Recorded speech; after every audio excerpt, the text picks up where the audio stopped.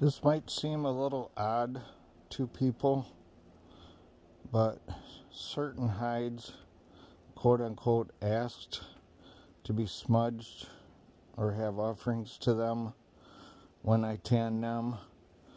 And this particular hide is going to a very special person that asked me to tan it for her. So I'm smudging with a little white sage, and it really changes the energy and focus in what I'm doing.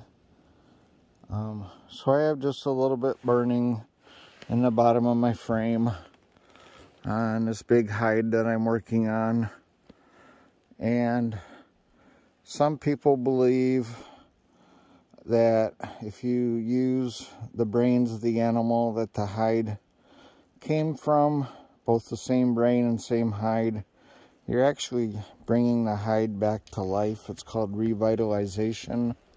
That's not what's occurring here, but like I said, this is a very special hide, and it's going to have a lot of energy in it.